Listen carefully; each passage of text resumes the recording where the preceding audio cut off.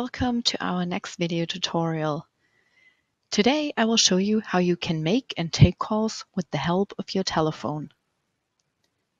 With an incoming call, the telephone will ring and the call will also be indicated on the display. Additional information such as name and telephone number of the caller are also displayed, provided that this information is available. You can simply accept the call by picking up the handset, and you can end the call by hanging up the handset. If you want to decline a call, you can do so via the red handset symbol. The caller will then hear a busy signal. With the models IP111 and IP112, you can also accept an incoming call by clicking on the green handset symbol. In this case, your telephone will automatically switch into hands-free mode. If you pick up the handset, the hands-free mode will be deactivated automatically. If you want to end the call, you can either hang up the handset or press the red handset button on the display.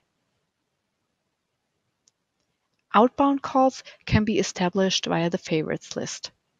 Switch to your favorites list on the telephone, select the favorite you would like to call, press the dial button or pick up the handset.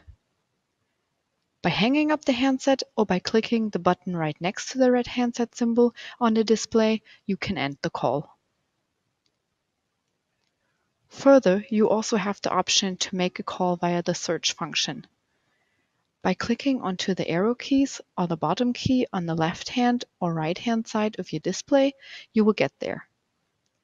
You can differentiate between letters and numbers. If you click onto the top key on the left-hand side of your display, you can change the functions. All you need to do is to enter the name or the number of the person you're looking for into the search field. Should you have accidentally made a wrong entry, simply press the top button on your right-hand side next to the display.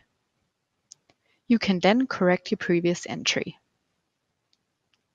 If the contact is available, you can select it and make the call. The phone call will be terminated by hanging up or by pressing the red handset symbol. We would be happy to receive your feedback on topics we could discuss in our next video tutorials. Simply suggest your ideas and we will create the tutorials accordingly. If you like our series, we would be delighted if you give us a thumbs up. Thanks for watching and until next time.